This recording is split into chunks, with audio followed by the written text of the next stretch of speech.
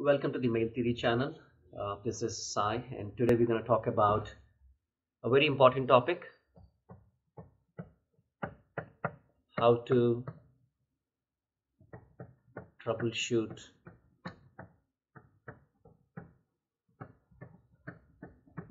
Azure pipelines issues. Okay. Yeah.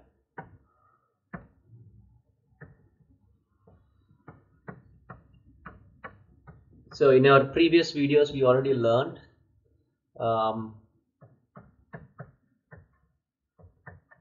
Azure DevOps basics, pipelines, step by step, secure DevOps. So if not, please check my previous videos on the playlist for specific to Azure DevOps basics, pipelines, configuration step by step, and how to secure the whole Azure DevOps. Okay. Now let's clearly understand what are the common issues that you will be facing, when you create a Azure pipelines. Okay. So in this video, we're going to cover a general troubleshooting guidance, okay, which you can apply on various Azure pipeline issues, troubleshooting them. Okay. Now the first issue very common issue is pipeline won't trigger. This is what you will see. So if a pipeline doesn't start at all, okay, you need to understand, what are the dependencies for this pipeline. Okay. One is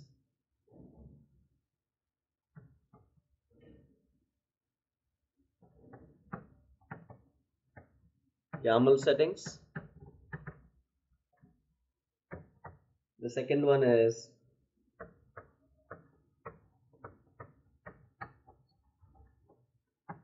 pull request settings. The other one is scheduled triggers. The next one is the agents. Okay, so you need to understand these various components, okay, because if you have any issues with the YAML file, if you have any issues with the pull request, if you have any issues with schedule trigger, or if the agent is not available, then the pipeline won't trigger. Okay. Now, so you need to check all these things.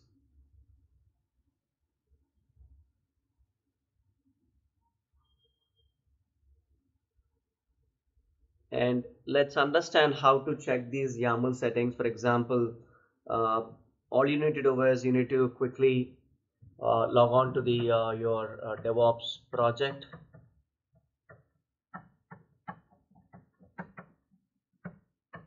Go to the pipeline settings.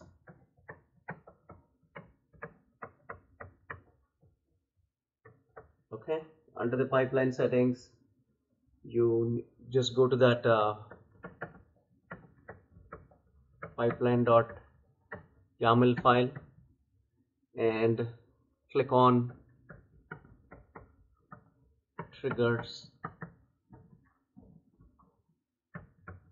and select, there is an option, a checkbox, right? There's a checkbox like, override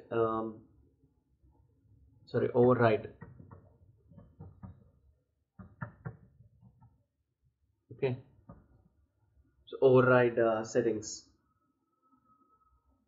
So you need to check all these things. This is the first one. The second very common issue is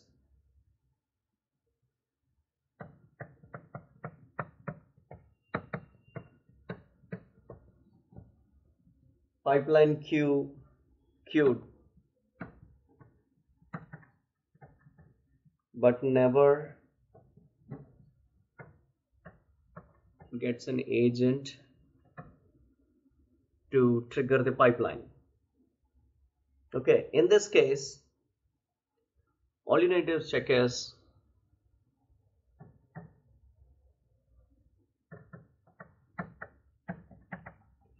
job limits.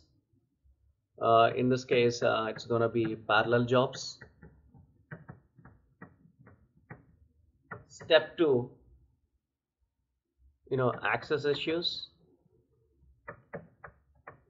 issues or any errors that is throwing. Step 3, concurrency.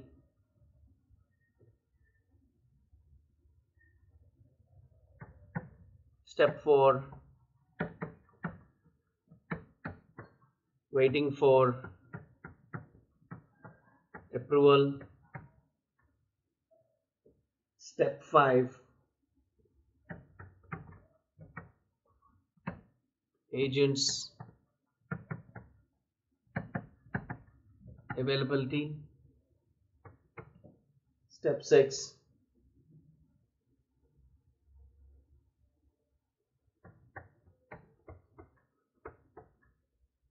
DevOps service status.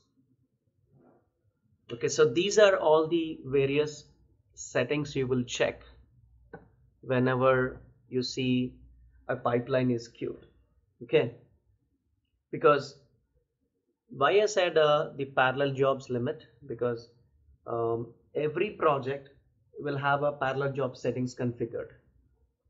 Okay, so depends upon what kind of a agent we are using. It is a unlimited or any specific number is defined, right? So one second, let me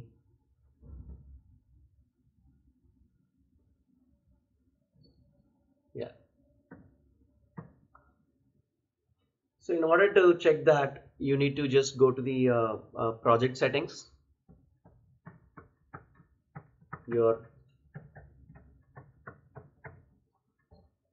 Under project settings, just scroll down and click on the same pipeline, and under you'll see something called as a parallel jobs. Click on parallel jobs and see whether you're using a free tier or you purchased any parallel job license for that. Okay, if not, you need to increase that. The next thing is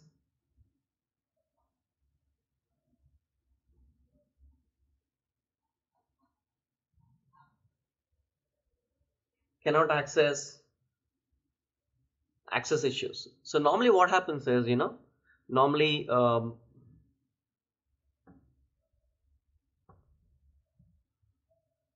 let me just clean this up, guys, so normally what happens, so we will use a key vault to store all our access related keys.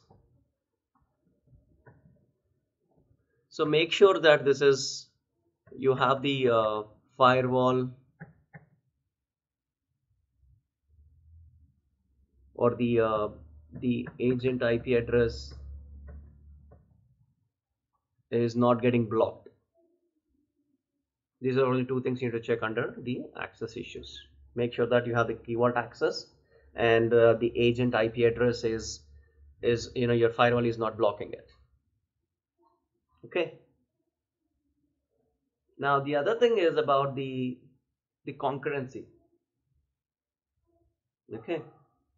So what do you mean by the concurrency or don't have enough concurrency? The same thing is it goes to here, Make sure that your parallel jobs are not limited.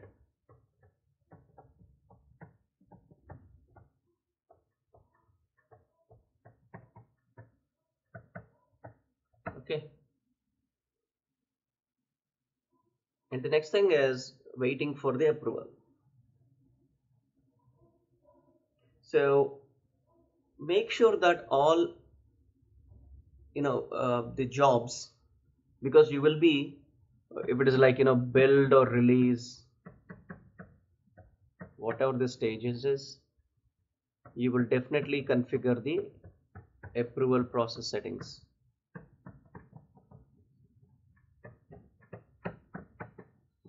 right?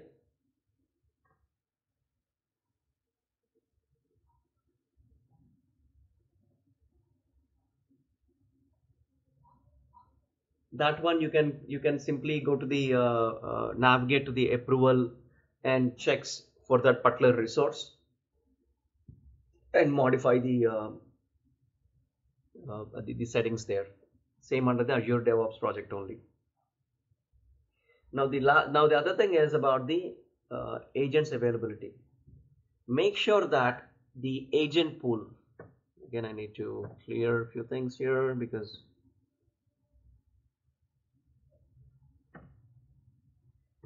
make sure that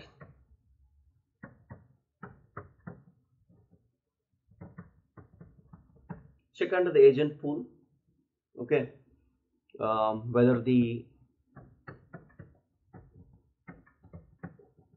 ideal status is enabled or not.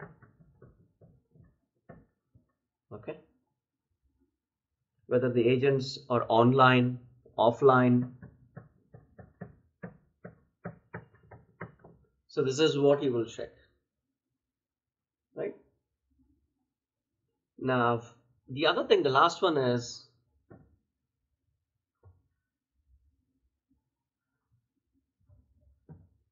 the DevOps service status.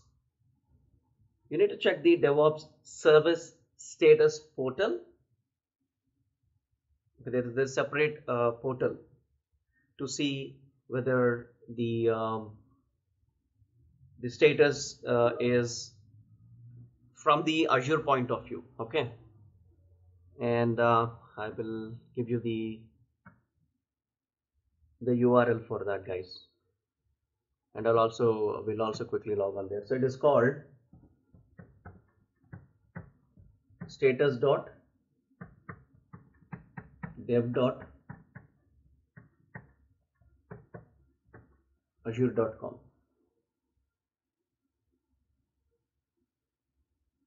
Yeah, quickly I'll just open the Explorer for you guys, and it's status.dev.azure.com. So this portal will show you all the service health across all the geographic of the Azure services. Make sure that whichever region, so the core services or any services are online or offline. Okay, now let's go back here. So that is the last one you will check. So this is for the second issue. So I'll quickly go back to the a quick recap. How to troubleshoot Azure pipeline issues, a general troubleshooting guide. The first one issue we talked about why the pipeline won't trigger. The second issue we discussed about the pipeline will be in queued state. Now the third issue, very common issue, is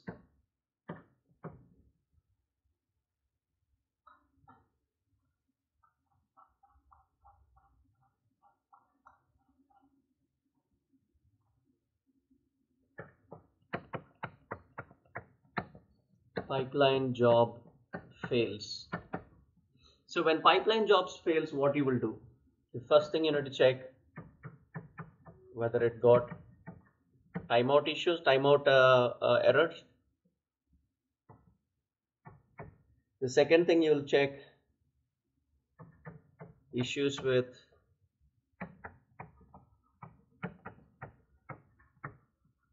downloading any code. The third one is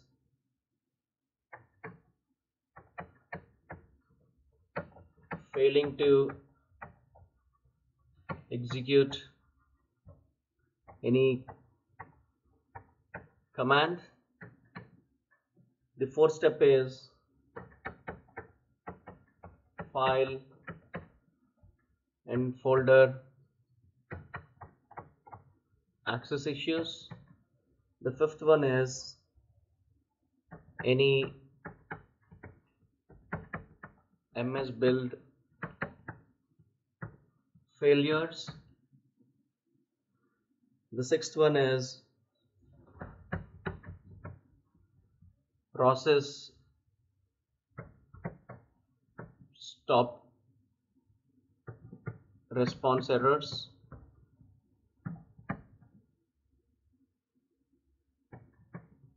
Next one is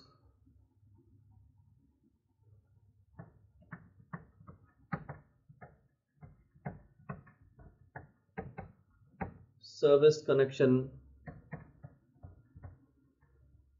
issues. Okay, so these are various our troubleshooting areas. If a pipeline job fails, this is how I will go for the logical troubleshooting, guys. When we say about a timeout, okay, a pipeline may run for a longer time, right? Okay, then fail due to a job timeout. The job timeout depends upon the agent being used, because free Microsoft agents, their maximum time of out of for example like 60 minutes, or it can go up to like 360 minutes.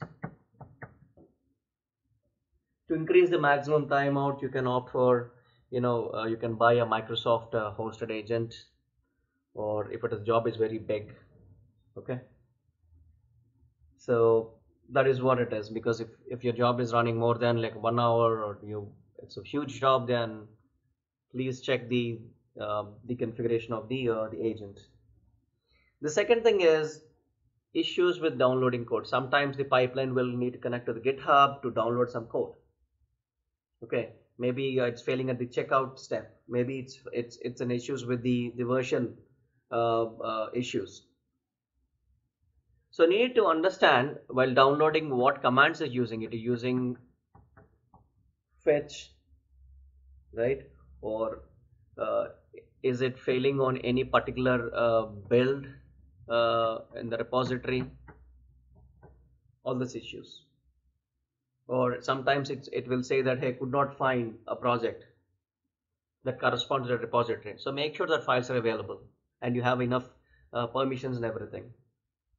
Okay, maybe sometimes you might be using a proxy, so make sure that the proxy do have access to this all these things. Okay, and the next thing is the same thing, executing a command.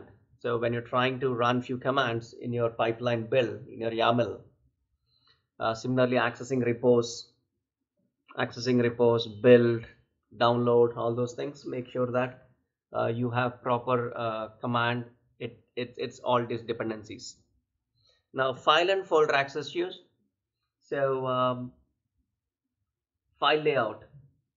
So sometimes what happens is we will use some temporary location, and after that the temporary location is not available. So make sure that you're not using any temp locations to download or access the files. Don't use.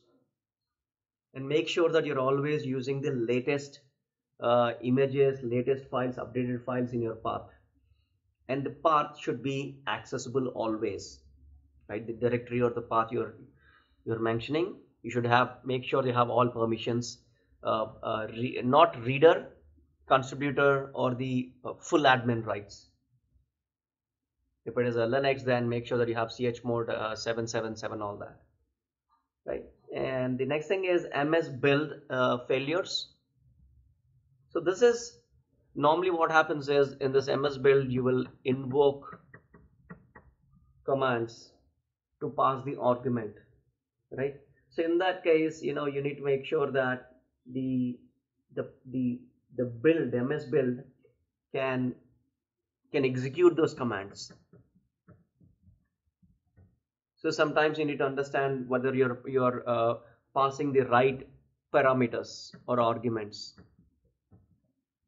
So it's a parameters related issue. Make sure that you have all parameters double checked. Sometimes you need to also make sure that you have the CPU count or the processes make enough resources to execute all those commands.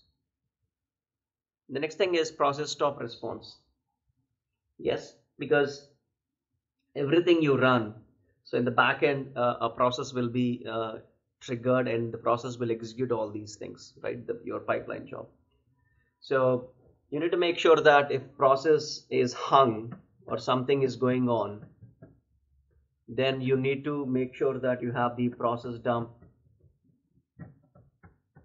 captured and evaluated, or it may be waiting for some sort of input. You need to understand those details.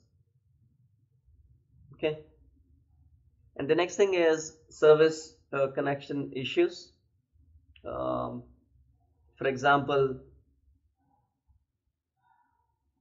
you want to access a storage account or maybe enable storage explorer, right? So this is service connection is nothing but because you're trying to implement some let's say for example some ARM templates or some JSON files or some PowerShell scripts, right?